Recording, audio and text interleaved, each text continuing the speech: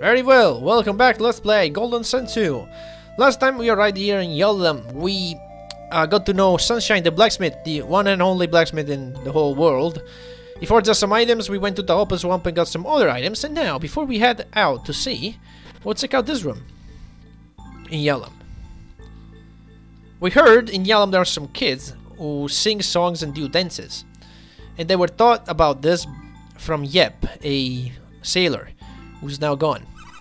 Not yet. This is where all the kids in Yalem come to play. Nobody complains we play around out here. Yep wrote all these children's songs when he was out here in his own private space. Now I want to get to mind read you guys. I stored all these objects around here were brought here by Yep long ago. If you look around, you'll see that everything was arranged in accordance with the song. Running around in circles here while singing one of Yep's songs is pretty tough. There's a lot of stuff to remember for each song and stuff to play without making any mistakes.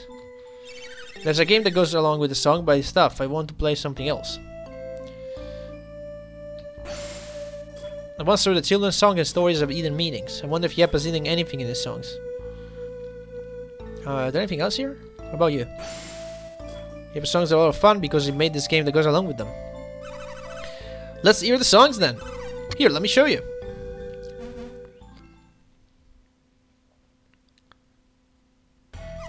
If you want to go to the stars, go north past the twins, passing two swirls, run diesel twice round the trunk.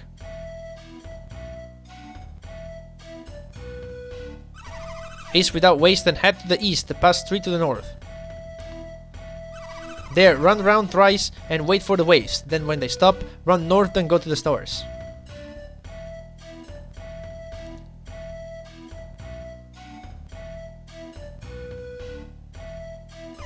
If you race full of folly and take the wrong way, you'll find yourself a watery grave. Do you want to hear the second children's song Yap wrote? If you want to go to the moon, face west from the stars and run straight past 3 swirls, then circle round twice.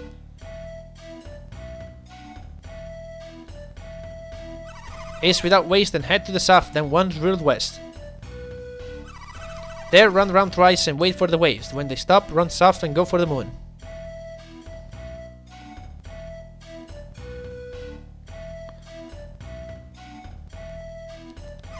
If you race full of folly and take the wrong way, you'll find yourself a watery grave.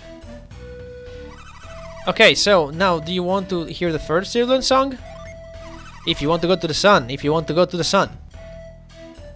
face south from the moon and run straight through 2 swirls, then circle around twice.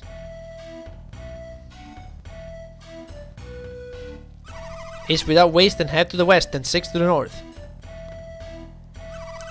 There, run around thrice and wait for the waves. When they stop, run north and go for the sun.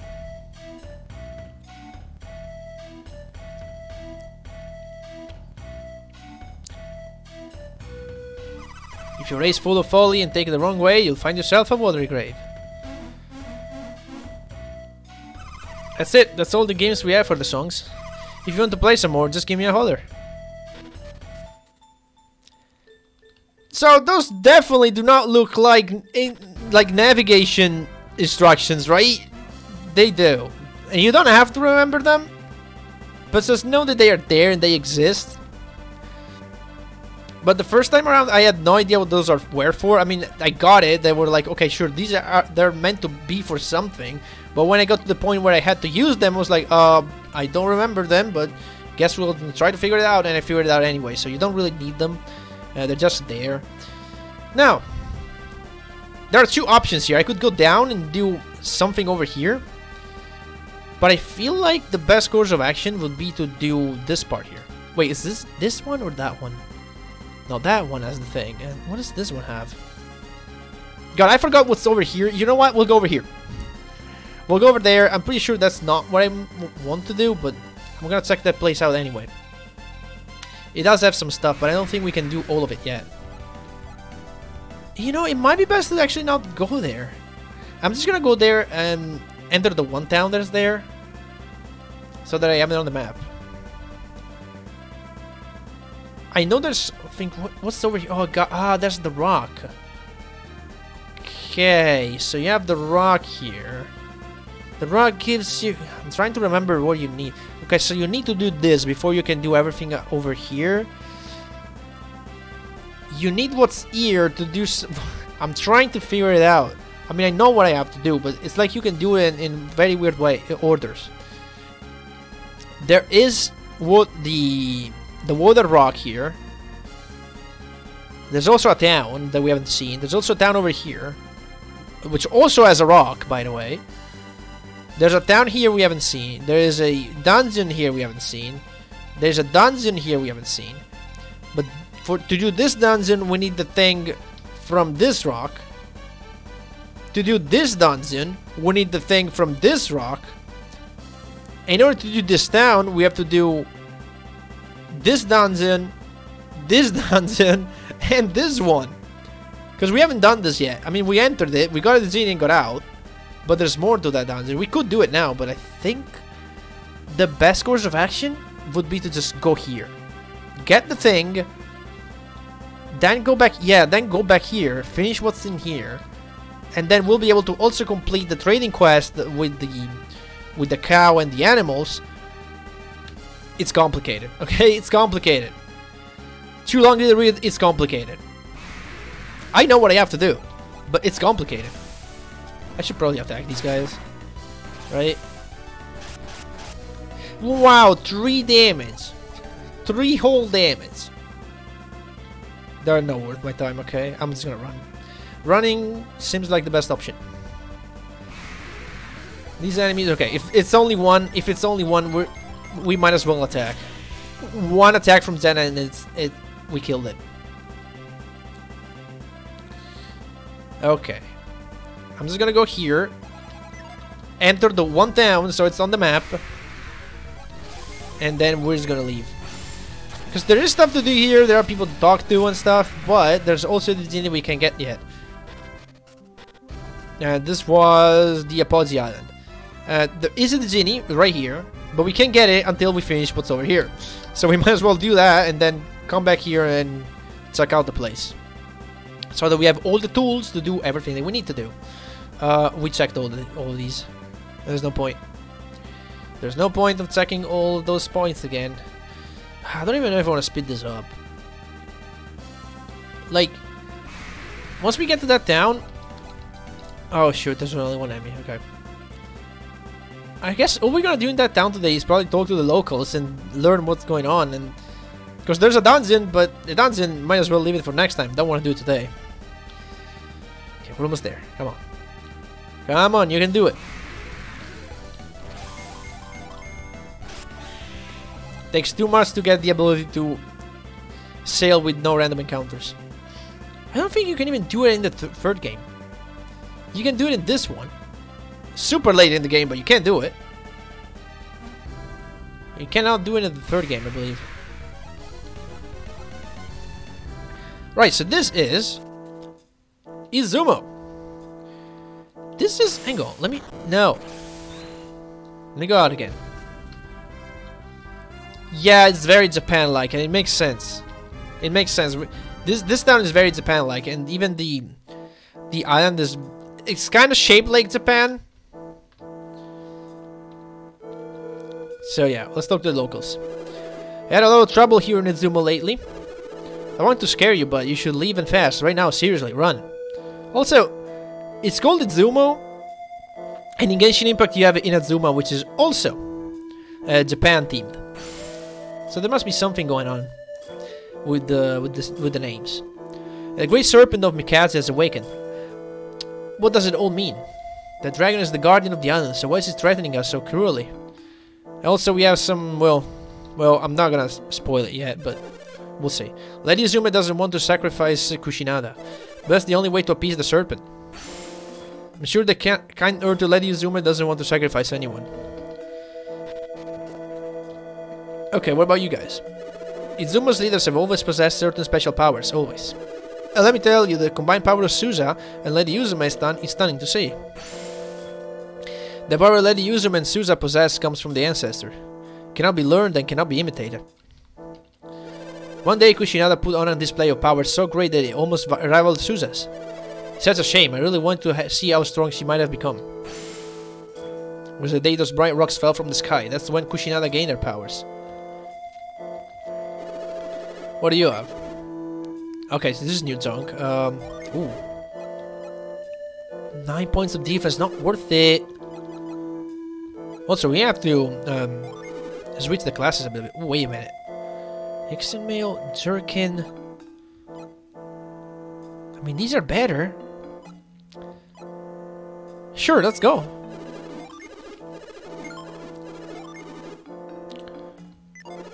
Carrying too much. Okay, can we sell some junk? Yeah, the smoke bomb. Okay, we're good. We're free now. Sure. We'll sell the Ixen mail. It's fine. We can buy it back if we need to. Not sure if we will, but it's armor. It's not, as long as they're not weapons.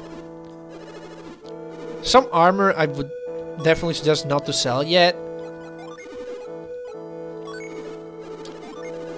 Like the clarity circuit, the clarity circlet that boosts wind. Artifacts? Ooh. Ooh! What the hell?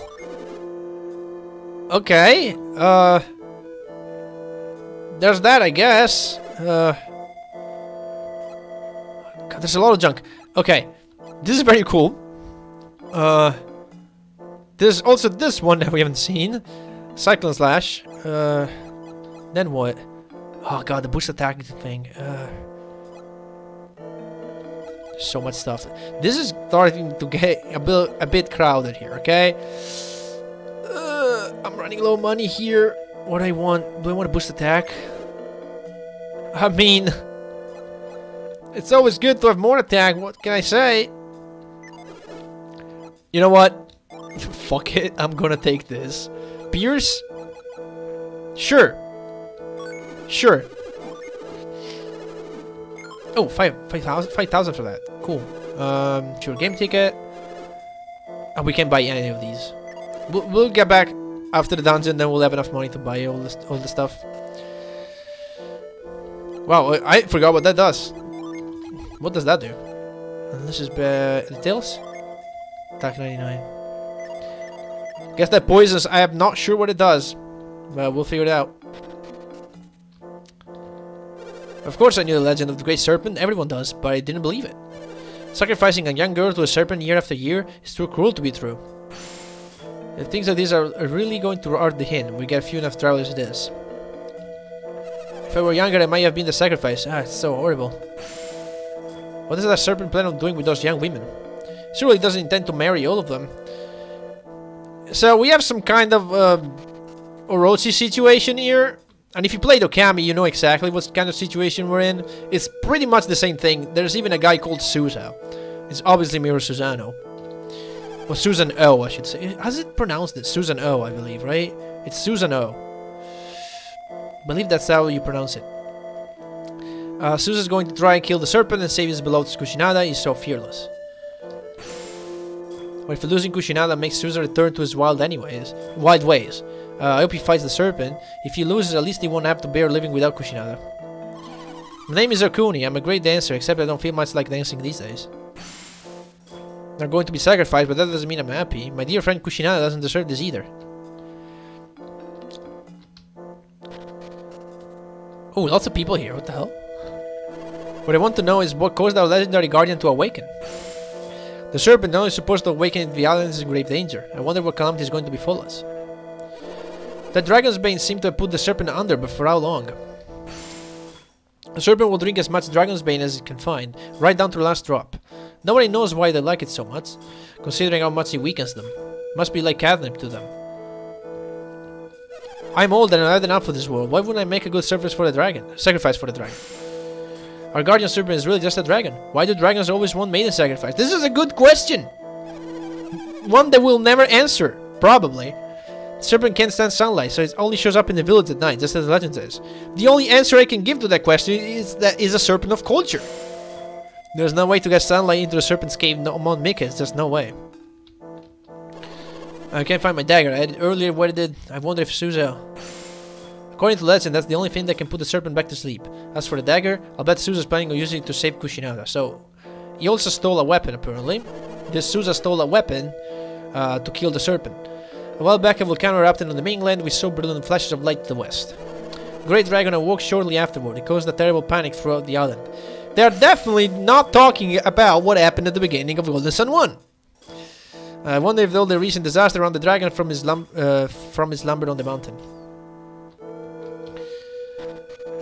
But yeah, obviously, what is happening here, that the serpent has reawakened, it's all due to the big eruption at the beginning of Golden Sun 1 on Mount Aleph. The daughters of the family in that home requested that we use a lottery to choose the victims. Kushinada's always had bad luck at games of chance. I bet those girls were counting on it. Or they rigged it. Let's question them below. I'm so relieved that I'm not this year's sacrifice, but what happens next year? I only suggested this lottery idea because I didn't want to be sacrificed. It looks like Kushinada really does have bad luck, like everyone says. Okay, so maybe they were not trying to get her killed. Okuni, Kushinada, and Lady Izumo all drew in the lottery to choose the next sacrifice with us. Can't believe we drew Kushinada. Is that chance? Fate? I guess you never know. Suza's been so sad all the time, even since Kushinada was named the next sacrifice. I never liked the old wild Suza, but he's so different now. Maybe I can be his new girlfriend. Or they were trying to get this guy to marry one of these girls. If Lady Izumo's name has been drawn in the lottery, would she have been the next sacrifice? Lady Izumo has been able to focus on governing Izumo lately. I think it's because Suza's calmed down. Okay, these are very suspicious patches of grass. Choosing the next sacrifice by lottery seems such a harsh method. Far too old to understand the ideas of these modern times. They seem far too extreme. Sacrifice is great, that this should not be a turn by chance alone.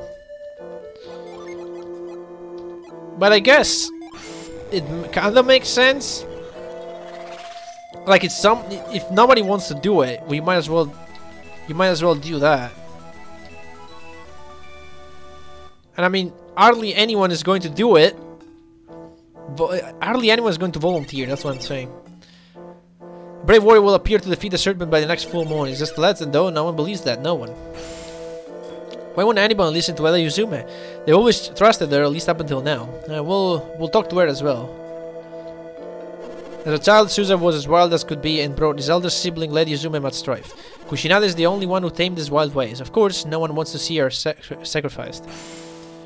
Lady Izumo loves her brother dearly. I'm sure she'd take Kushinada's place if she could. Before we go into that house, I believe... Yeah, okay. See this ring of giant stones? They've been here for ages. No one knows who to put them here. See how they make this beautiful circle? Except for that one, right? Suza moved it. He didn't even use his hands. He surely holds the secret to a great power. So, if you put this here, it obviously makes the formation for the reveal. But even if we do use reveal and find out what's hiding it, we'll eventually hit a dead end. So we might as well not do it and wait until we can't do everything in there. If I were a guardian spirit demand a sacrifice, it's inexcusable. A true guardian would never request such a cruel tribute. If only I possess the power to prevent this from happening. Please grant me strength. I could be sacrificed our beloved Kushinada. It's not fair. I don't want the serpent of Mount Mikasa to eat Kushinada. Oh, won't somebody help her? When I get older, I might have to be a sacrifice too. What's a sacrifice? Nobody wants to be a sacrifice, so a sacrifice must be something pretty scary. Yeah, you die, kid. Unless you're lucky enough to have some travelers coming to the town at the right time to save your ass. Did they talk to you? Yeah, I did, okay. Forgot if I talked to this guy. Yeah, Suza came through here on his way to save Kushinada. The jerk knocked me flat and just kept on going. It was totally wild. You know, I can't stand Suza, but I understand how he feels. Kushinada's a really sweet girl. Even if Suza tried to rescue Kushinada, she wouldn't just run away with him. I think she still believes that a hero will appear and defeat the serpent. That must be it. Why cannot he be the hero, huh? Little Zuma says that a hero would appear, but I don't know. There's no hero coming. If Suza came running past Weeb and Kushinada, I wouldn't stop them. And who are you? Suza, don't come for me. If I see you, I'll surely lose the courage to sacrifice myself for Izumo. If I run, Lady Izumo and all Izumo will suffer greatly. Please don't come for me. Okay, so this is the... Yeah, Lady Izumo has foretold the coming of a hero, and I believe her. And so I shall remain here until the coming of the next full moon and the hero. So this is Kushinada. I don't think we can talk to her, right? Okay, so, okay. We can't do that. We can't talk to her. Let's go over here. The serpent ate all of our food and vanished into the darkness. It ruined the festival. Before the serpent ate all our food, it was a terror to behold. But afterwards, it wasn't so bad.